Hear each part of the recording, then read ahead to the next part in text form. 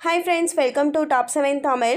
In the video வந்து 11th standard ethics bookல இருக்கிற அஞ்சாவது பாடம் திருவிழாக்கள் பாடத்தில் இருக்க கொஷின்ஸ் தான் பார்க்க போகிறோம். நம்ம 11th ஸ்டாண்டர்ட் எத்திக்ஸ் புக்கில் வந்து ஒவ்வொரு பாடத்தில் இருக்க கொஷின்ஸ் வந்து நம்ம கண்டினியூஸாக சேனல் அப்லோட் பண்ணிகிட்டே வரோம். இந்த டாபிக்ஸ் எல்லாமே வந்து நம்ம குரூப் 2 சிலபஸில் பார்த்தீங்கன்னா அந்த யூனிட் 8 and 9ல் தமிழர்களினுடைய சிறப்புகள் வந்து கொடுத்துருந்தாங்க இல்லையா. ஸோ அது ரிலேட்டடாக இருக்க லெசன்ஸாக அதில் இருக்க கொஷின்ஸ் தான் நம்ம கண்டினியூஸாக பார்த்துட்ருக்கோம். ஸோ தொடர்ந்து சேனலை ஃபாலோ பண்ணுங்கள். இதுக்கு முன்னாடி போட்ட வீடியோஸ்லாம் மிஸ் பண்ணியிருந்தீங்க அப்படின்னா வீடியோஸ்க்குரிய லிங்க் இல்லை டிஸ்கிரிப்ஷன் பாக்ஸில் கொடுக்குற ஓப்பன் பண்ணி பார்த்துக்கோங்க. இந்த வீடியோவில் திருவிழாக்கள் பற்றி தான் நம்ம பார்க்க போகிறோம். எந்தெந்த திருவிழாக்கள் வந்து கொண்டாடுறாங்க, ஒவ்வொரு சமயத்தினருக்கும் உரிய திருவிழாக்கள் என்னென்ன, அதனுடைய விளக்கம் என்ன, எந்த மாதிரியாக வந்து செலிப்ரேஷன் பண்ணுறாங்க அப்படின்றதான் வந்து கொடுத்துருக்காங்க. நம்ம பாயிண்ட் படி பார்க்க ஆரம்பிக்கலாம். முக்கியமான பாயிண்ட்லாம் வந்து நான் ஹைலைட் பண்ணி கொடுத்துருக்கேன். ஸோ அதை மட்டும் எழுதி வச்சுக்கோங்க. திருவிழா என்பது மக்கள் ஒன்று கூடி கொண்டாடும் நிகழ்வு. ஸோ திருவிழானாலே வந்து மக்கள் ஒன்று கூடி கொண்டாடும் நிகழ்வு அப்படின்றத வந்து குறிப்பிடுறாங்க. கோயில்களில் நாள்தோறும் வழிபாடுகள் நடந்தாலும் ஆண்டிற்கு ஒரு முறை சிறப்பு வழிபாடு அப்படின்ற ஒரு பெயரில் ஒரு வழிபாடு நடைபெறும். அதுதான் நம்ம திருவிழா அப்படின்னு வந்து கொண்டாடுறோம். கீழே இருக்கல ஒரு தடவை ரீட் பண்ணிக்கோங்க. ஐந்திணை விழாக்கள். சங்க காலத்தில் தமிழகம் வந்து குறிஞ்சி, முல்லை, மருதம், நெய்தல், பாலை என 5 வகை நிலங்களாக வந்து பகுக்கப்பட்டிருந்துச்சு. ஒவ்வொரு நிலத்திற்கும் அதற்குரிய அந்த வழிபாடு தெய்வங்களும் திருவிழாக்களும் வந்து சிறப்பான முறையில் அமைந்திருந்தது. பாலைநில மக்கள் வந்து கொற்றவையை தெய்வமாக வந்து வழிபட்டாங்க. பாலைநில மக்கள் வந்து கொற்றவையை வழிபட்டிருக்காங்க. குறிஞ்சி நில விழா.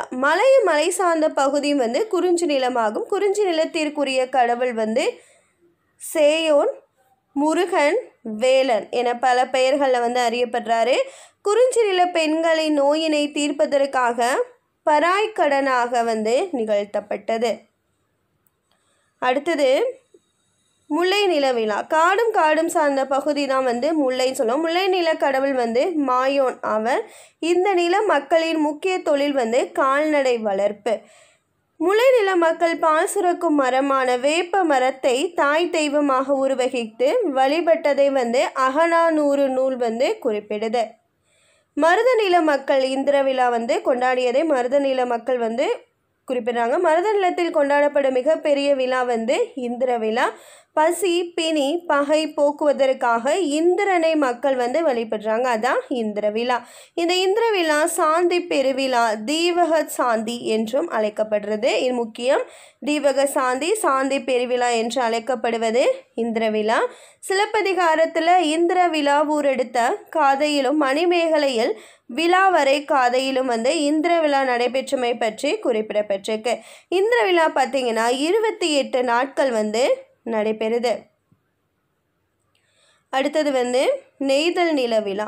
நெய்தல் நில மக்கள் வந்து கடல் சார்ந்த பகுதியில் வந்து வாழ்வாங்க. இந்த நிலத்திற்குரிய கடவுள் வந்து வருணன். இந்த நில மக்களால் கொண்டாடப்படும் விழா வந்து முன்னீர் விழா, நாவாய் விழா என சங்க இலக்கியங்களில் பதிவு செய்யப்பட்டிருக்கு. ஸோ கடல்னால என்ன இருக்கும், நீர் பற்றி அவங்க விழா கொண்டாடுவாங்க, நீரை வணங்குவாங்க. நாவாய் கப்பல்களை வந்து கொண்டாடுற ஒரு விழா வந்து செலிப்ரேஷன் பண்ணுறாங்க. கரிகாலனின் முன்னோர் நாவாய் திருவிழா கொண்டாடிய செய்தினையும் புறநானூற்று உரையின் மூலம் வந்து அறிய முடியும். வருணன் மேகம், மலை, கடல், ஆறு ஆகியவற்றுடன் தொடர்பு கொண்டமையால் இவர் நீர்க்கடவுள் என்று அறியப்படுறாரு. நீர்க்கடவுள் வந்து வருணன். அடுத்ததான் பாலை நில மக்கள். பாலை நில மக்கள் வந்து குறிஞ்சியும் முல்லையும் முறைமையில் திரிந்த நிலம்தான் வந்து பாலை. கொற்றம் என்றால் வெற்றி. இந்த நில மக்கள் வந்து வெற்றியை தருபவள் என்ற பொருளில் கொற்றவை எனும் பெண் தெய்வத்தை வந்து வழிபடுறாங்க. ஒவ்வொரு நில மக்கள் அந்த நில மக்கள் வழிபடும் தெய்வம் எந்த விழா வந்து கொண்டாடுறாங்க அப்படின்றதா வந்து கொடுத்துருக்காங்க. அது ஐந்திணை விழா அப்படின்னு வந்து சொல்லுவோம். நடுக்கல் வழிபாடு. தமிழர் பண்பாட்டினுடைய உயரிய விழுமியமான வீரத்தை அடிப்படையாக கொண்டது தான் வந்து நடுக்கல் வழிபாடு. நடுக்கல் வழிபாடு ஏன் செய்கிறாங்க அப்படின்றதா வந்து கொடுத்துருக்காங்க. ஒரு தடவை ரீட் பண்ணிக்கோங்க. அந்த ஃபோட்டோவில் இருக்கிறது நடுக்கல். பத்தினி வழிபாடு. சிலப்பதிகாரத்தில் நாடுகான் காதையில் அதாவது 224 25 இந்த கன்னிகளுக்காக பத்தினி கோட்டம் அமைக்கப்பட்டதை வந்து குறிப்பிடுது நூல். மேலோர் விளையும் நூல் நெறிமாக்கள் பால் பெற வகுத்த பத்தினி கோட்டம் என்று குறிப்பிடப்பட்டதிலிருந்து பத்தினி வழிபாட்டின் தொன்மையை வந்து நம்ம அறிய முடியுது. பத்தினி வழிபாடு என்பது கண்ணகி வழிபாட்டையே வந்து குறிப்பிடுது. இந்த பத்தினி வழிபாடு இலங்கையில் வாழும் தமிழர்களால் இன்றும் சிறப்பாக கொண்டாடப்பட்டு வருது. கண்ணகி என்பவள் தமிழக காப்பிய வரலாற்றில் முக்கிய இடம் பெற்ற கற்புக்கரசியாக வந்து திகழ்கிறாங்க. பாவை நோன்பு மார்கழி மாதத்தில் பெண்கள் வந்து பாவை நோன்பு இருப்பாங்க. இது மார்கழி நோன்பு என்றும் அழைக்கப்படுது.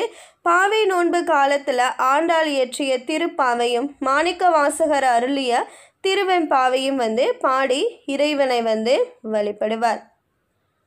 அடுத்தது வந்து இயற்கை சார்ந்த விழாக்கள். பொங்கல் விழா. பொங்கல் விழா உலகில் வாழும் தமிழர்கள் அனைவராலும் சிறப்பாக கொண்டாடப்பட்டு வருது. போகி பண்டிகை. இந்த பண்டிகை ஒவ்வொரு ஆண்டும் மார்கழி மாதத்தின் கடைசி நாளன்று கொண்டாடப்படுது. ஸோ போகி பண்டிகையில் என்னென்ன செய்வாங்க அப்படின்றத வந்து கொடுத்துருக்காங்க. அடுத்து பொங்கல் திருநாள். உழவர் பெருமக்கள் ஆடி மாதத்தில் விதைத்த பயிர்களை தை மாதம் அறுவடை செய்வாங்க. முதல் விளைச்சலை கதிரவனுக்கு காணிக்கையாக படைப்பது தான் வந்து பொங்கல் விழா. பொங்கல் விழாவில் எந்த மாதிரியான செயல்பாடுகள் மக்கள் செய்வாங்க அப்படின்றதான் வந்து கொடுத்துருக்காங்க. இது எல்லாமே நமக்கு தெரிஞ்சதான், அதனால் ரீட் பண்ணிக்கோங்க. மாட்டுப் பொங்கல் எப்படி இருக்கும் அப்படின்றத வந்து கொடுத்துருக்காங்க. மாலையில் மஞ்சு விரட்டு எனப்படும் ஜல்லிக்கட்டு வந்து நடைபெறும் மாட்டுப் பொங்கல் அன்று. அப்பொழுது இளைஞர்கள் காளைகளை அடக்கி தமது வீரத்தை வந்து வெளிப்படுத்துவாங்க. 1000 பசுவுடைய கோன் நாயகர் என்ற பட்ட பெயர்கள் எல்லாம் புழக்கத்தில் வந்து இருந்திருக்கு. ஏரின் பின்னால் தான் உலகமே சுழல்கின்றது என்று கூறியவர் வந்து வள்ளுவர். அடுத்ததாக காணும் பொங்கல் 3ஆம் நாள் என்னென்ன பண்ணுவாங்க அப்படின்னு கொடுத்துருக்காங்க. பண்டைய காலம் முதல் இன்று வரை பொங்கல் திருநாள் தமிழர் திருநாள் என்றும் உழவர் திருநாள் என்றும் சிறப்பான முறையில் உலகத் தமிழர்களால் கொண்டாடப்பட்டு வருது. அடுத்தது சித்திரை திருவிழா. சித்திரை திருவிழா மதுரையில் வந்து புகழ்பெற்றது. சைவமும் வைணவமும் இணைந்து கொண்டாடும் தமிழகத்தின் மிகப்பெரிய திருவிழா தான் வந்து மதுரை சித்திரை திருவிழா. சைவ சமய விழாவான மீனாட்சி சுந்தரேஸ்வரர் திருமணமும் வைணவ சமய விழாவான கள்ளழகர் ஆற்றில் இறங்கும் விழாவும் ஒன்றாக நடைபெறும். திருமலை நாயக்கர் காலத்தில் இவ்விரு சமய விழாக்களும் ஒன்றாக்கப்பட்டு கொண்டாடப்பட்டு வருது. சைவமும் வைணவமும் இணைந்து கொண்டாடும் தமிழகத்தின் மிகப்பெரிய திருவிழா தான் வந்து சித்திரை திருவிழா. இது மதுரையில் வந்து நடைபெறுது.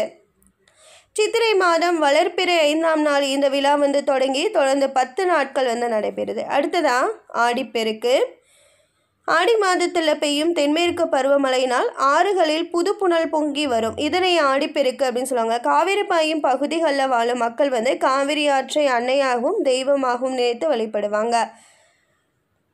அதற்காக அற்றாத நதிகளை தங்கள் கடவுளாக போற்றி மகிழ்ந்து வழிபட்டு உழவு வேலையை வந்து தொடங்குவாங்க.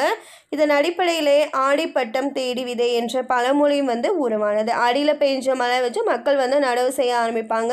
இந்த பகுதியில் ஆடி மாதம் 18ஆம் நாள் அன்று ஆடிப்பெருக்கு வந்து கொண்டாடப்படுது. அடுத்தது மக திருவிழா. மாசி மாதத்தில் குரு சிம்மராசியில் இருக்கும்போது மக நட்சத்திரமும் பௌர்ணமியும் சேர்ந்து வரும் நாளை வந்து மாசி மகம் என குறிப்பிடப்படுது.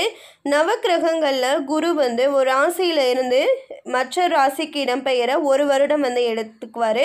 இதன் காரணமாக ஒவ்வொரு ஆண்டும் குரு பெயர்ச்சி விழாவும் மாசி மக விழாவும் வந்து நடைபெறும்.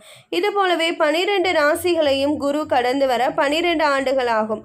ஆகவேதான் 12 ஆண்டுகளுக்கு ஒரு முறை வரும் மாசி மகம் மகாமகம் என்று அழைக்கப்படுது.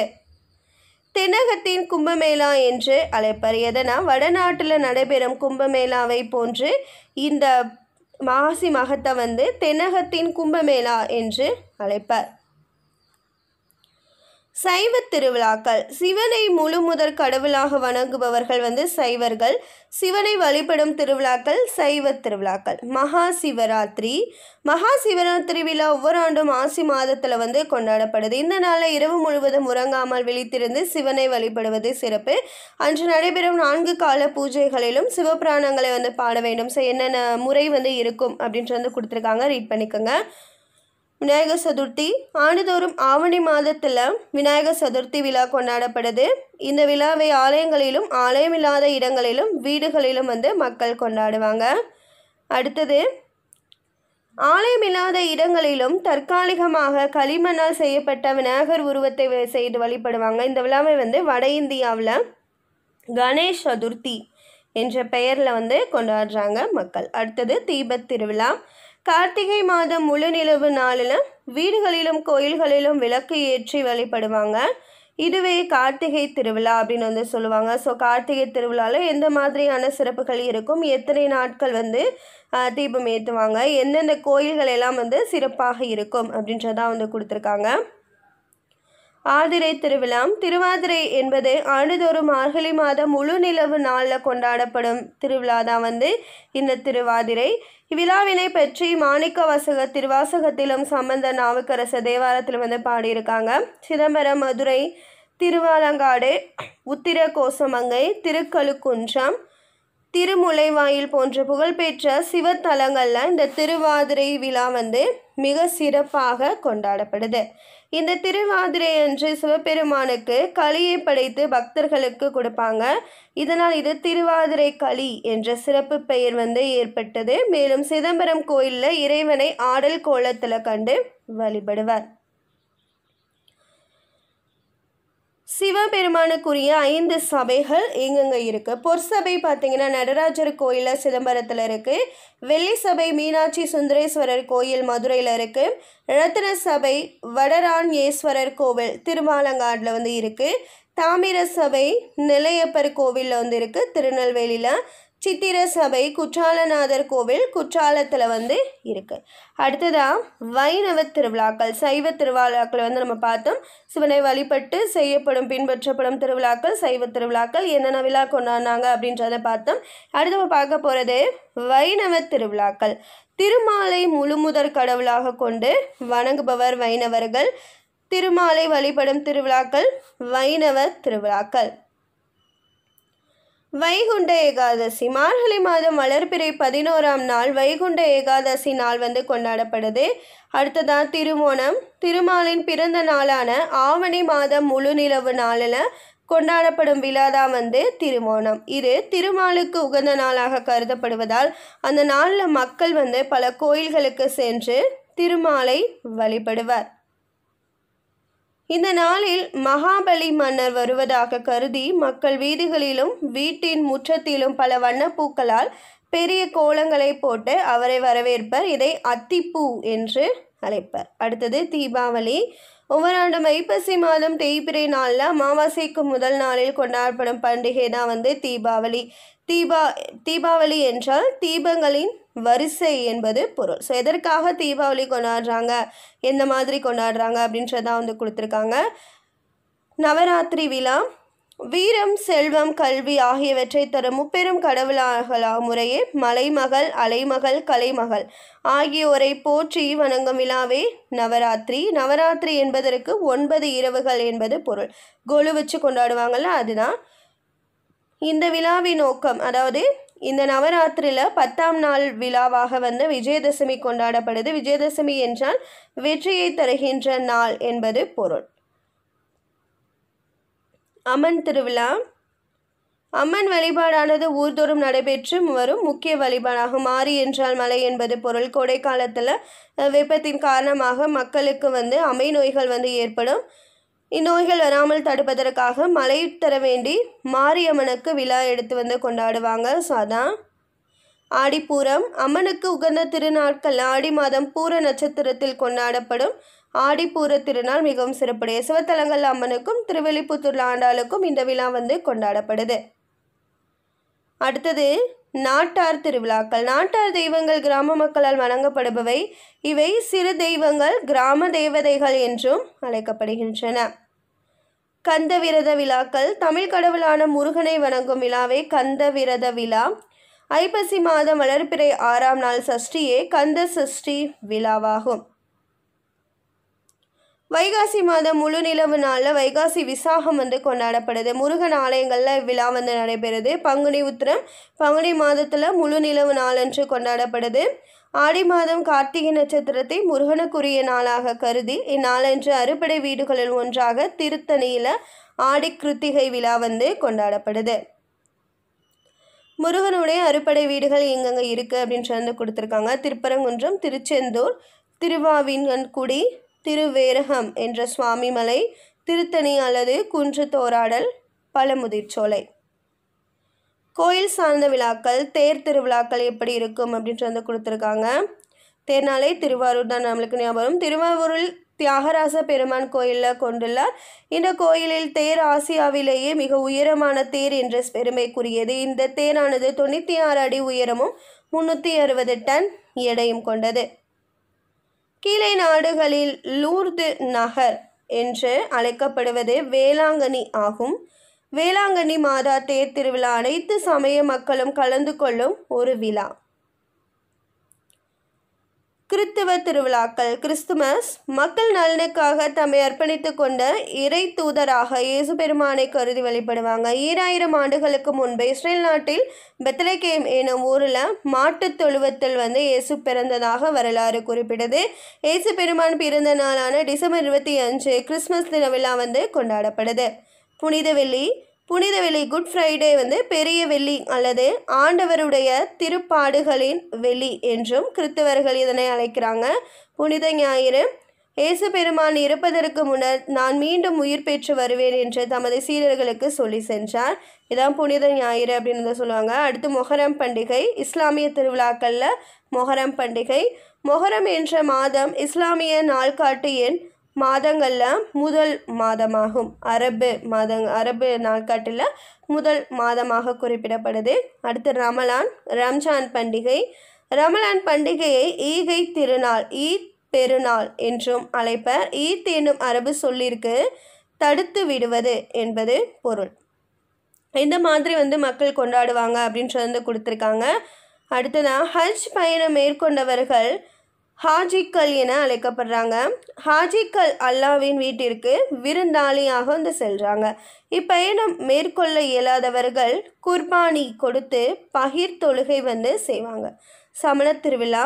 மகாவீரர் ஜெயந்தி. மகாவீரர் வந்து கிமு 546 வைசாலி நாட்டில் குண்டா கிராமம் என்னும் இடத்துல வந்து பிறந்திருக்காரு. அவரை பற்றி கொடுத்துருக்காங்க. அடுத்து வந்து இவர் வந்து 24வது தீர்த்தங்கராக வந்து குறிப்பிடப்படுறாரு மகாவீரர். பௌத்த திருவிழா.